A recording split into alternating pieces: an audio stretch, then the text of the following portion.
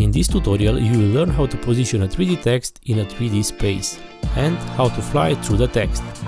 Learn the basic of the powerful 3D tracker tool called the camera tracker, and, why not, how to mirror the text on top of the water. This is the first clip that we are going to use, and we want to place the text on top of the lake and show the text reflection on the water. For this, open the effects menu and search for the tracker. Use the camera tracker node between your in and out nodes. In the inspector, activate the preview auto track locations and you will see the points all over the place in your videos.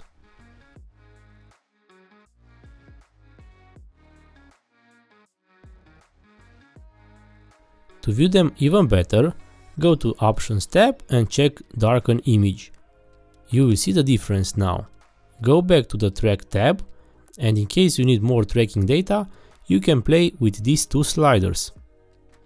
More data means more time to complete the tracking, and will not guarantee you the end result. My suggestion is to start with the default values. Check bidirectional tracking and press Start the auto track. When it's done, you can go to the Solve tab, and below you can see how many tracks you have. Press the Solve button and you will need to check the average solve error to be below 1. In this case we have a perfect value, 0.3. Next step is to go to the Export tab.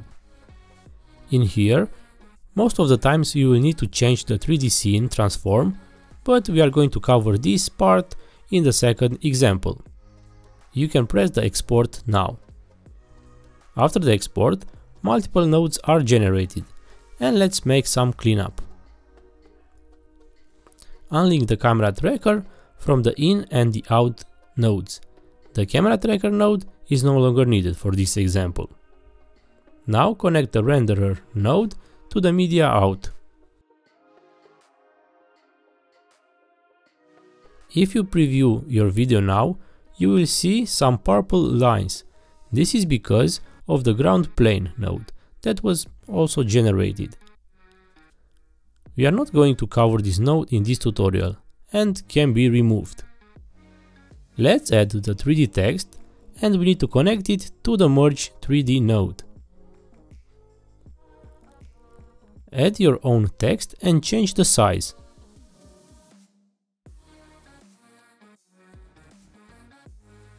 To change the position, use the Transform tab, and here use the translation and the rotation areas.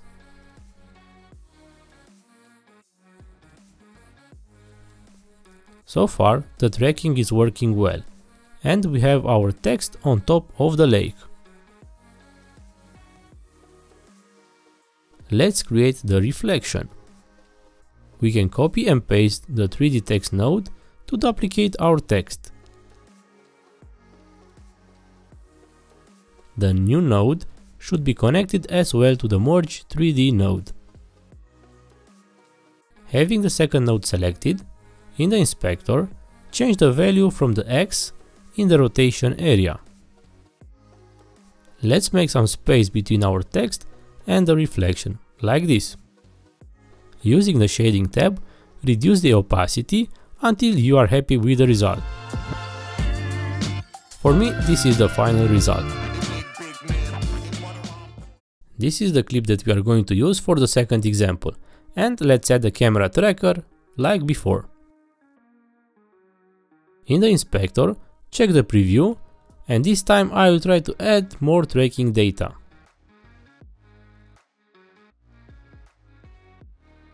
Check the bidirectional tracking to make sure the entire clip is going to be tracked. For better visibility, check the Darken Image from the Options tab again.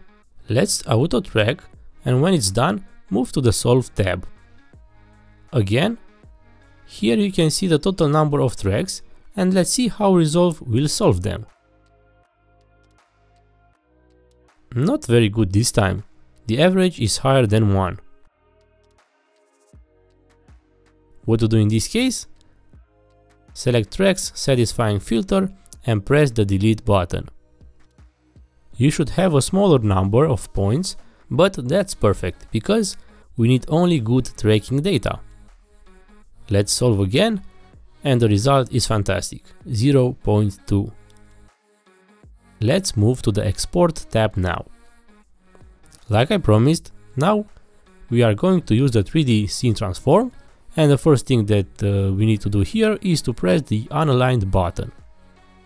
Now we need to select one or multiple points from our starting point, the origin. Press Set from Selection.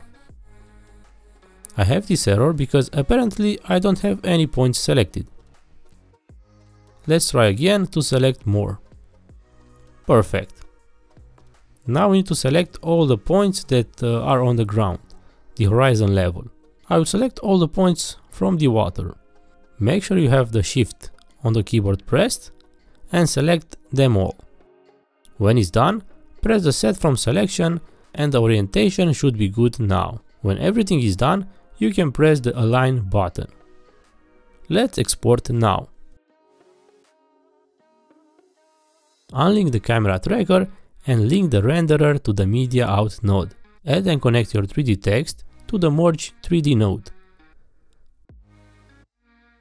To make the text smaller, go to the Transform tab and decrease the scale. You can reposition the text as we like, but our goal is to find a letter that we'll use for the fly through effect. In my case, the letter is O. Jump in the timeline and adjust the fields from translation. At this moment should be pretty good. Now I'm going to show you some tricks that will be useful while working in the 3D space. Select the Merge 3D node and select the left viewer like this. Now switch to the split view. You will see them side by side, the 3D space in the left and result in the right. Right click and you can change the view from perspective to camera 3D.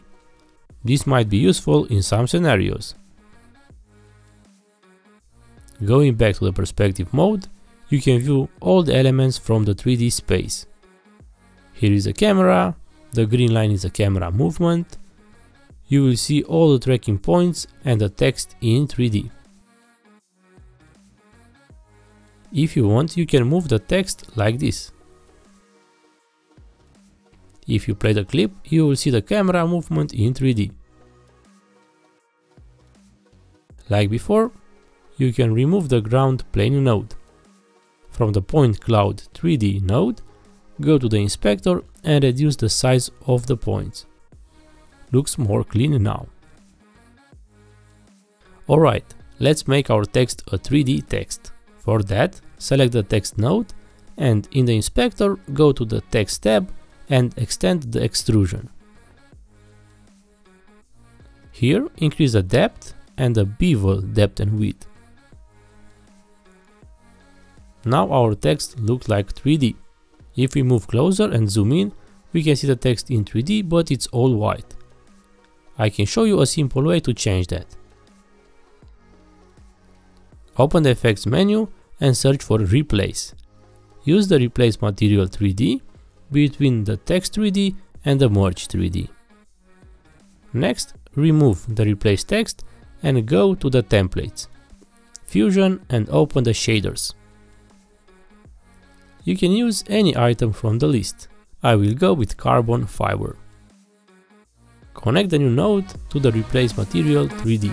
And yes, it's that simple. Happy tracking and see you next time.